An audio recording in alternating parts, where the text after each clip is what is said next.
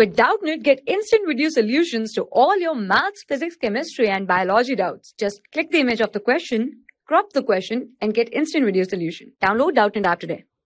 Welcome to Doubtnut. Our question is, A and B are two independent events.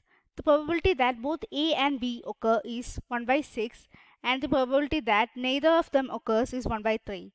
Then the probability of the two events are respectively. For that, let's write.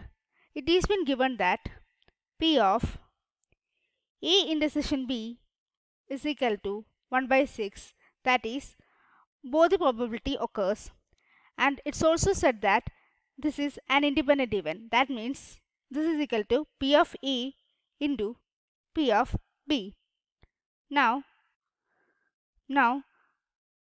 the probability of not occurring both is P of A complement intersection B complement is given by 1 by 3.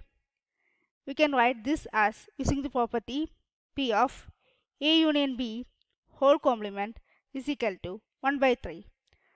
Therefore, P of A union B is equal to 1 minus 1 by 3, that is equal to 2 by 3.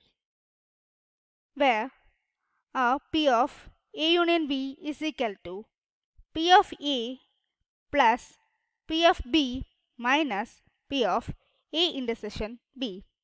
Now this will be equal to 2 by 3 is equal to P of A plus P of B minus P of A intersection B is 1 by 6.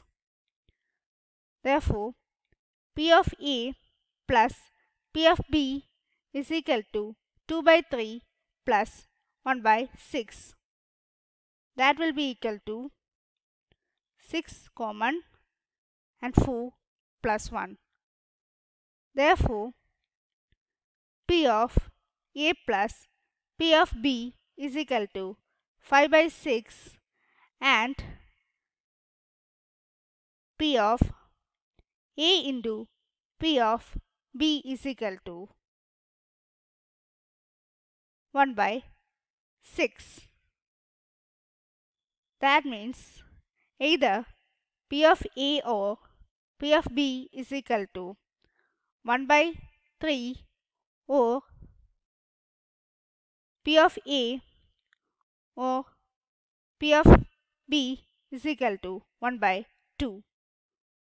Thank you. For class 6 to 12, IIT JEE and NEET level. Trusted by more than 5 crore students. Download Doubtnut app today.